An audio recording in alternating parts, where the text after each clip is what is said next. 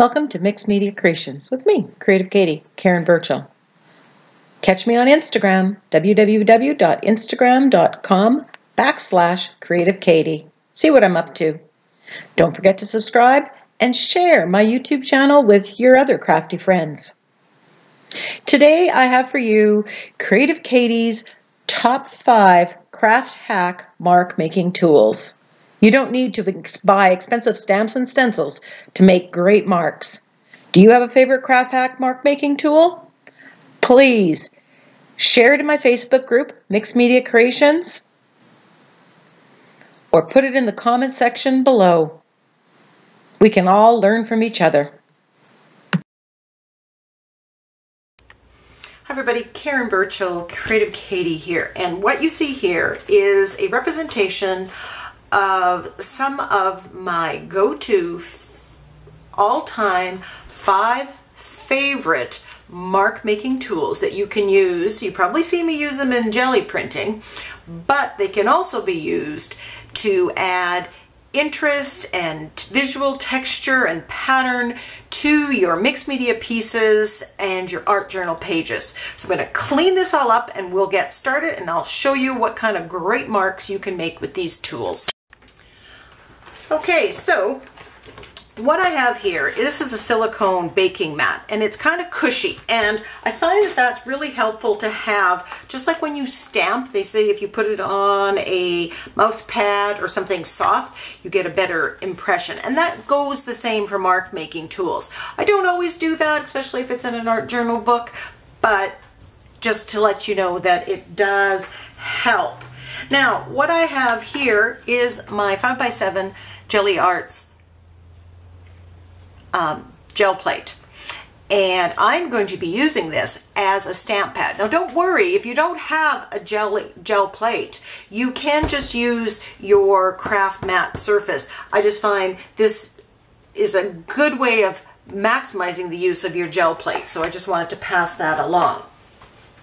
So the first number 1 mark making tool that we have is cardboard. Now this could be cardboard that you get from boxes, and I'll put a link to the video where I show an easy way of ripping off that cardboard, that top layer, so that you're not sitting there picking forever and a day. So that's that cardboard. The other one you can buy at the dollar store. Like all of these mark making tools are either free or very inexpensive, and I bought about 4 sheets of this, and it's very fine in comparison, right? So it gives a different kind of mark. And here's another one. Use those coffee liners that you get, and that gives another kind of mark. And again, the price is right. So I'm just going to show you a sample of all of these, and there will be pictures at the end. So I'm just going to take this and I'm just going to press it into here. So you can have that.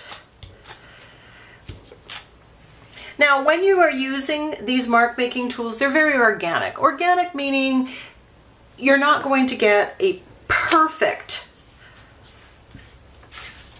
kind of stamp, but it's going to look really nice on the page.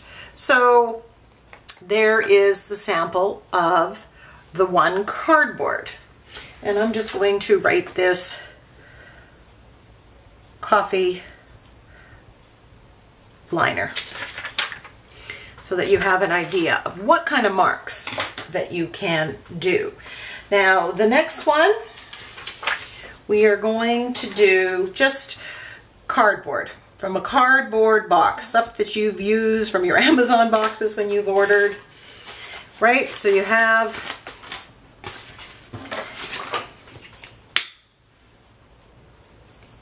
now you can put the paint on with a brayer. I'm just using a silicone brush.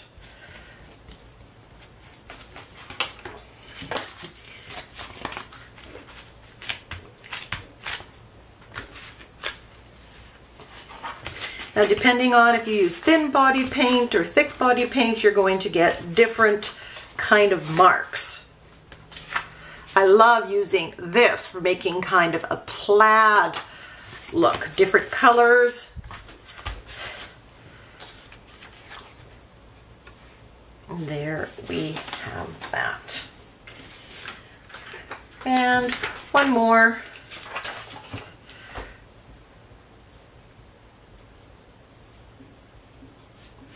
Dollar store cardboard.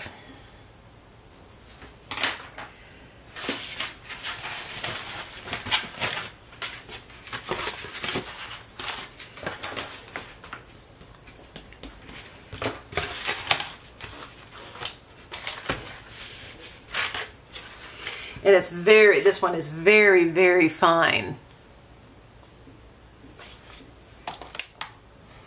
Help? I don't know. There you go. Very, very, very fine. Let's just use some, I'm just going to put the paint, layer the paint on here. It's just to use some craft paint, just to show you that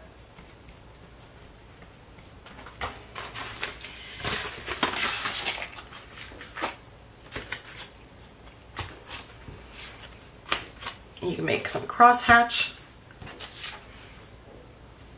And there you have that. So that is it with the cardboard. Now, number 2 is a recent find, and that is a Lego, well, or Lego-like platform. And again, I got this at the dollar store.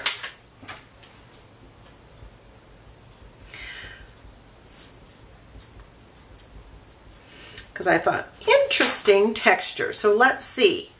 So I'm going to put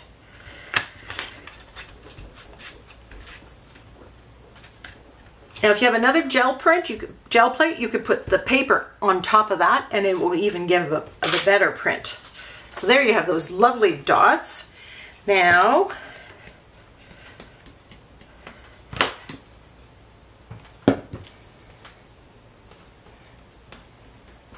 I'm going to use the other side.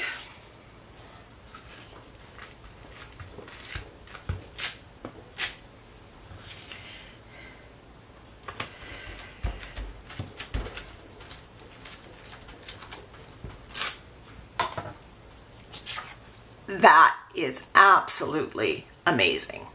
I love, love, love that. So when I have my colored papers that I use leftover paint, I'll often grab these and I just add colors and add details to those colored papers. Okay, so the next one, and you've seen me doing this, is shelf liner. Now that comes in all sorts of patterns and whatever.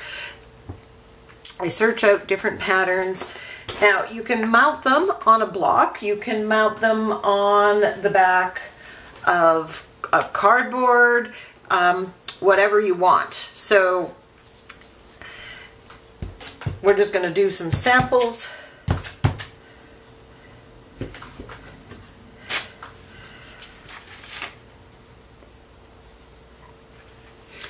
Of that. Now I typically don't even clean it, but you can just throw that into the water and the acrylic paint will come off in time.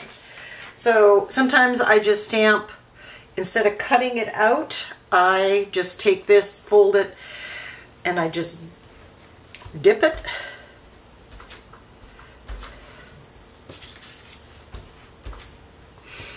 Like that.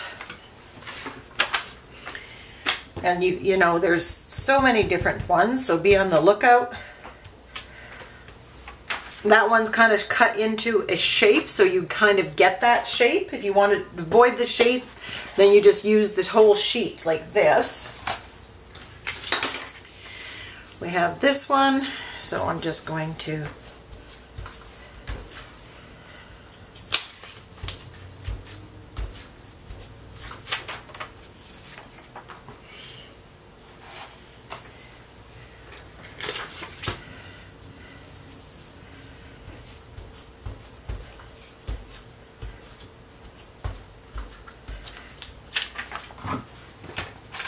So as you can see, you get very different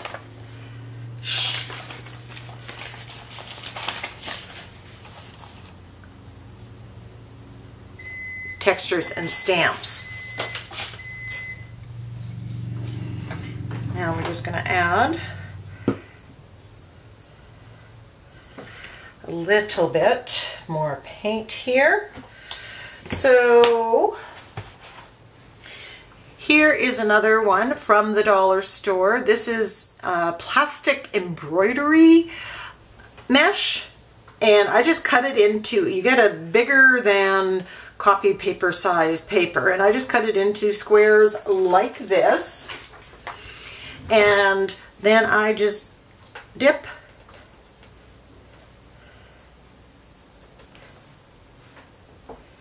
If you want to avoid the hard edges like you got here, just kind of circle it up. This could be mounted onto a block.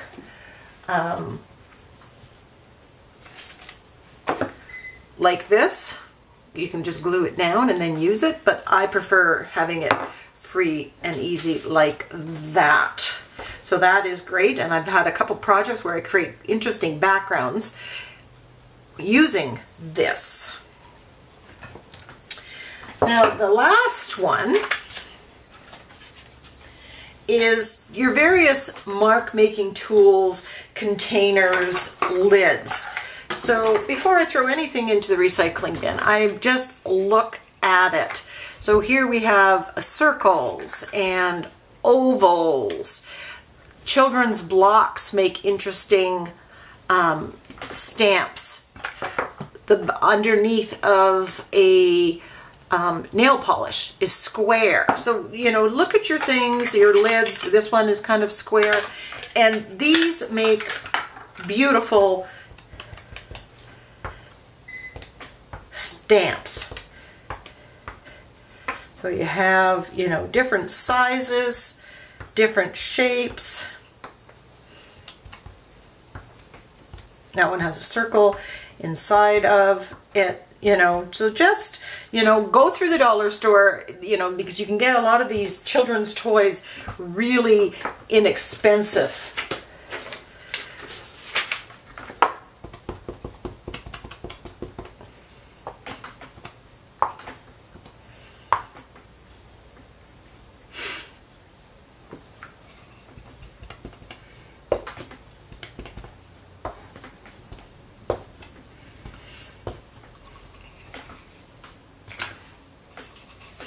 I'm just curious about this one. It says this is the lid from SodaStream bottles, but I'm curious how that's...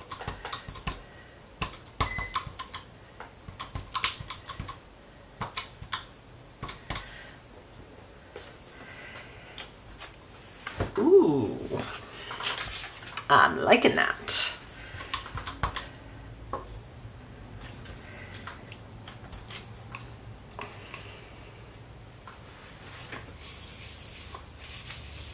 That'll look good on a gel plate as well.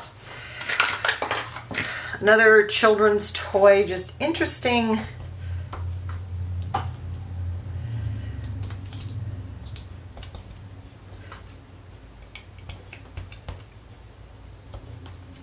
Here we go.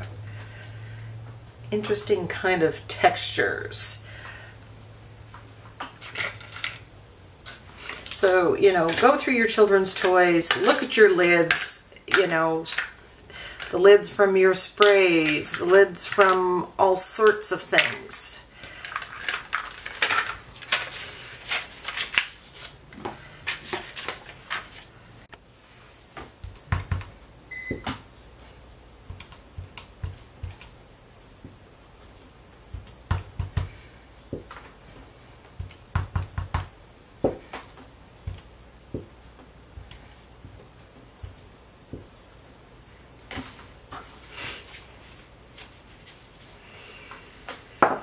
When it comes to adding textures to your backgrounds, such as this one, you know, we have the embroidery, we have the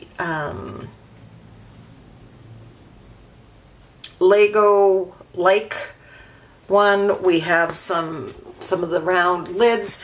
You know, the sky, it was really the limit.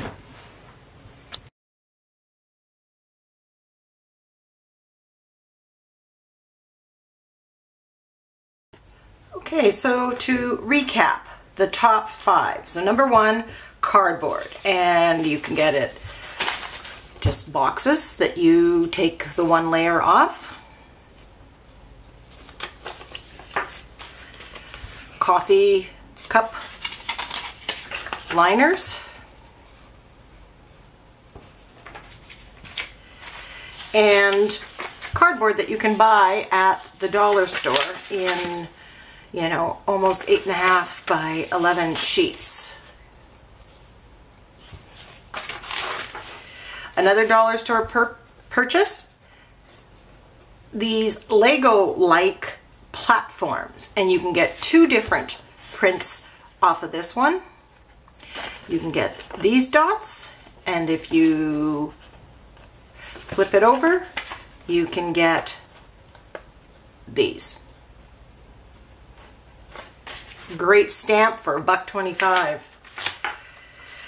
The next one, shelf liner. Okay, go search out the stores and then do Happy Mail and send people, you know, 6x6 squares of shelf liner. This one, I believe, is this.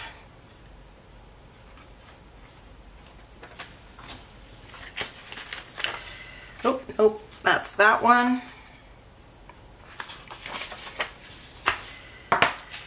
This would be this one.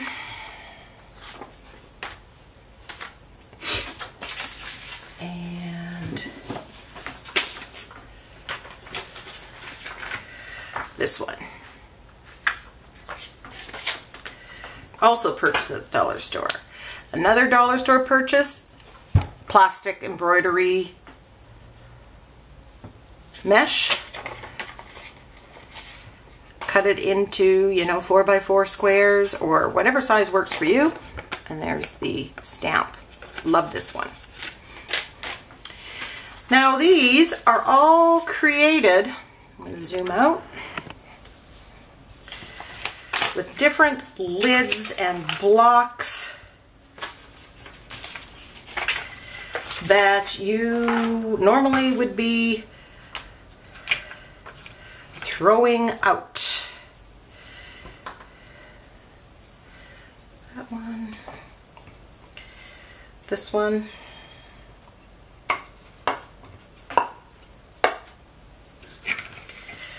And whatever size and shape you need.